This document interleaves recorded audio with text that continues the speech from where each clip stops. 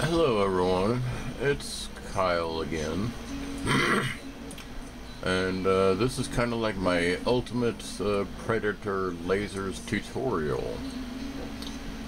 And long time ago I thought about making Predator lasers and selling them online, you know, on like eBay or Etsy or Amazon or whoever.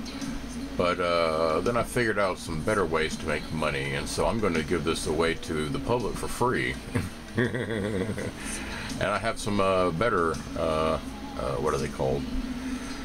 Better designs for the Predator laser system with the battery and the switch and the connector and the LED lasers and the heat shrink tubing and the, where's the regulator? This is the regulator. And all this stuff. So anyways, if you guys want to, you can totally use this, and if you want to put these together and sell them online, you totally can. They're pretty cheap if you buy in quantity. I have like a bag of 50 of these. Here, I'm going to turn on my lights now. I turned off the lights so you can see everything with you can see the lasers. Anyways, these are buttons. The button.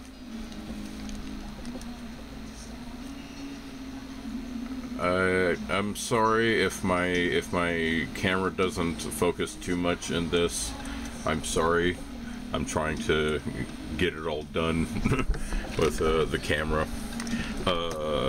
Okay, so anyways, if you buy in bulk, then you can make these things for very cheap, only like I think less than $5 each, something like that. And you know, then you can sell them for like 25 bucks. And if you do make one of these, and you could probably end up making 3, because everything you buy is going to come in some kind of bulk form. So when you buy your lasers, you're going to have to buy 10 of them at a time at the minimum order, which means that if you're good, you can make 3 of these laser things, because you have 10 LED lasers, and you only need 3 for each one of these. Or you can just make one. Anyways, if you guys do make one, or if you make a lot and you sell them, please tell me about it. If you make a video of like just your Predator helmet after you get your things in, or you don't have to make a video of like you doing all of it if you don't want to, or if you do want to, that'd be awesome too.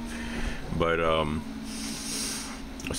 yeah, if you make some of these, or you make one of them, please get a video and upload it to YouTube and send me a link and download or put your link in my down in my in the comment section. Tell me about it. I'd love to see it. And if you're actually going to sell these on eBay or something, tell me about it too. Give me a link to the eBay page, because I think that's going to be awesome if somebody does actually sell these, because they're pretty cheap to make and they're very easy to make. I went through a lot of work to actually figure out how to make these things cheap and easy, and it worked out well. But I come up with better designs, which I will show you guys in the future. I'll probably end up giving those away for free too, because like I said, I found a better way to make money. Okay, so oh yeah, okay, so to begin,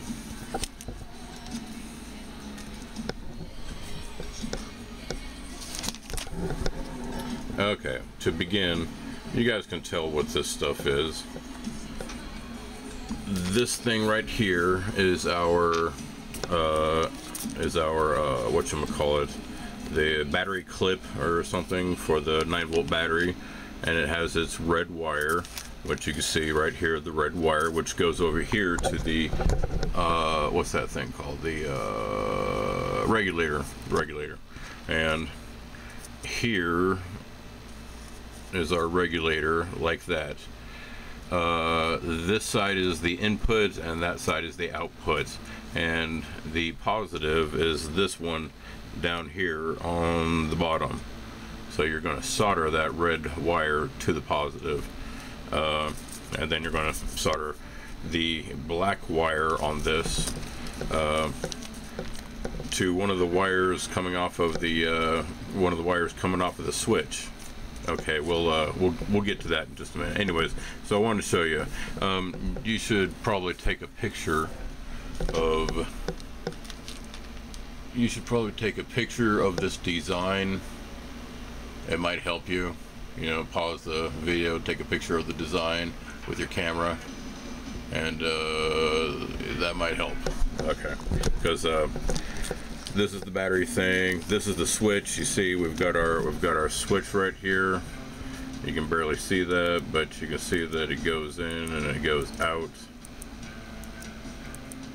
Okay, and you can see right there, there's 6 pins on the bottom, 2 on each side, 3 on each side.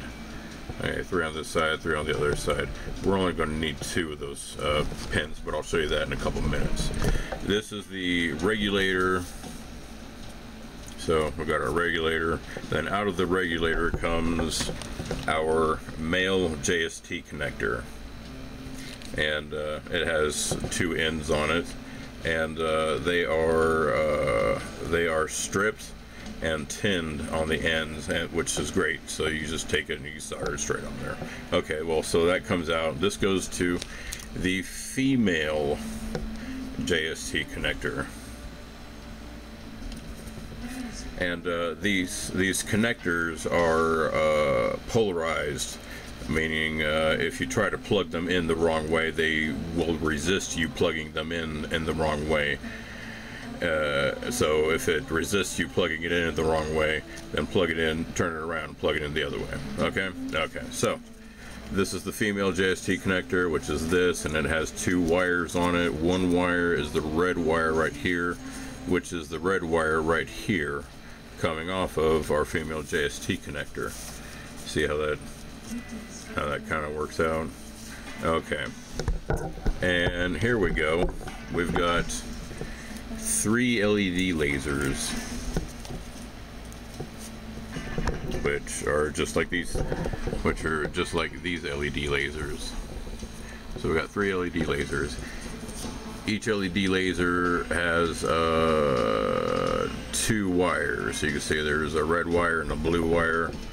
So what you do, okay, with your female JST connector,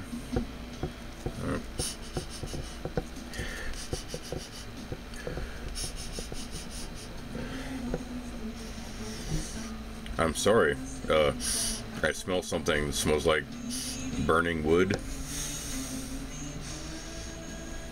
I hope that nothing in my room is burning or catching on fire. I hope that burning wood smell is somebody outside burning some wood.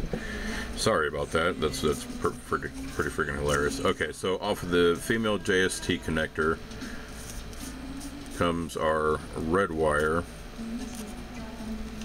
and the red wire from our little LED laser connects, like it does in the diagram, to the red wire right there. So we're going to solder that on in a minute, but I'm going to have to show you exactly how to do it. And then this one and this one first. Okay, I'll show you how to do it. Anyways, so you know that this design shows, you know, all the parts. Okay, so you know what all the parts are, so you know what my design kind of means. Okay, so yeah, take a picture of the design, pause, take a picture of the design, and that'll help you out.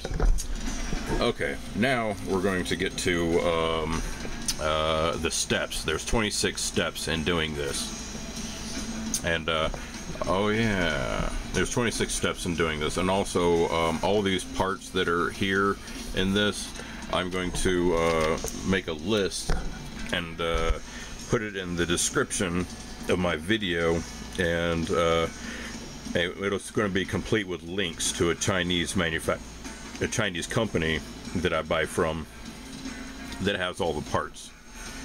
Okay, so yeah, give me a minute.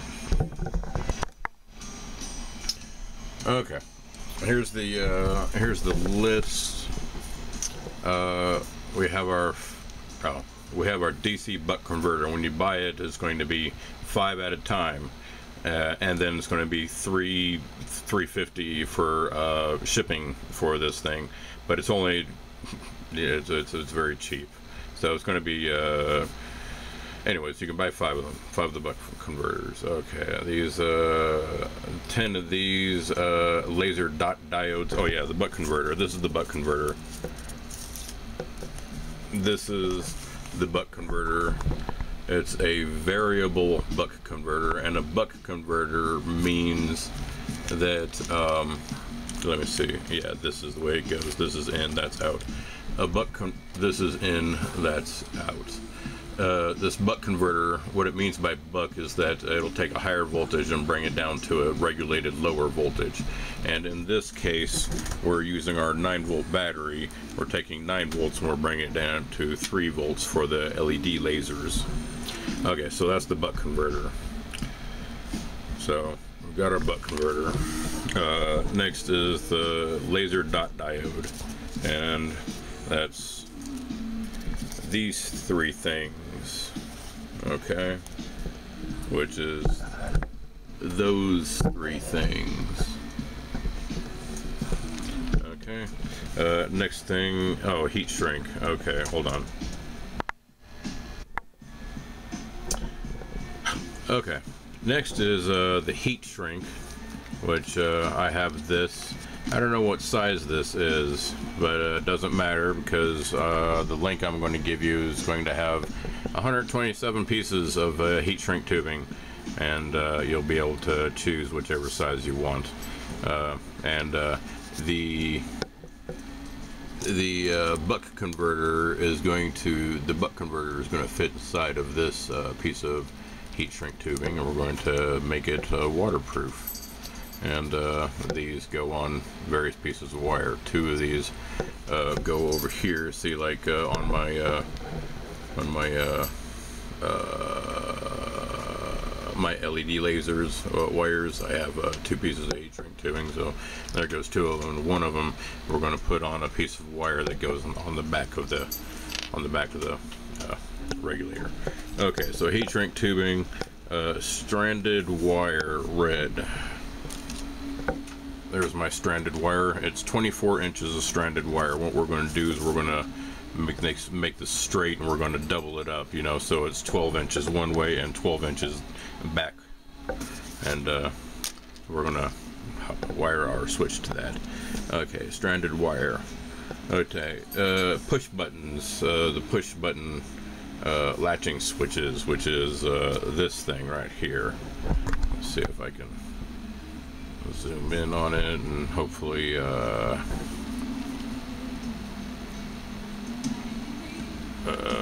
focus. No, not going to focus, but you can kind of see 3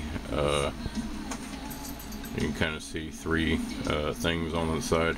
We're going to cut 3 of them off on one side and another one on the other side, and then we're just going to have 2 of those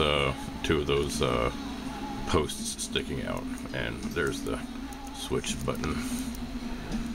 I buy bags of 50 of them at a time because they're so damn useful. Okay, so the push button switch, the JST connectors, when you buy them, the least you can get is 5 of them at a time, so it's 5 pairs of JST connectors, and these are the JST connectors. This is a male JST connector. Here, see if I can zoom in. This is a male JST connector. Notice there's a red wire and a black wire, and the ends are stripped and tinned. I'll explain to you what tinning is later. And this is the female, where the male goes in. And when you connect these up to each other, you always want to have the positive. You always want to have the positive when you plug them into each other. You always want to have the positive, which is the red one, on the same side as the positive, which is the red one. So you always want to, when you plug them in, you always want to have them, the red on the same side as the red and the black on the same side as the black. But But aside from that, these connectors are kind of polarized, so that'll only fit in one direction. I think I already said that. Okay. Next thing is the 9-volt battery snap connector, which is this, and it has a red wire and a black wire, and the ends are stripped and tinned. Okay, JST connector, 9-volt. Hook and loop strap, two-sided. What that means is here, this is hook and loop strap. It's Velcro on this roll, and it's the rough hook stuff on this side, and on this side it's the fuzzy loop stuff, and it can stick to itself, and we're going to use that to go around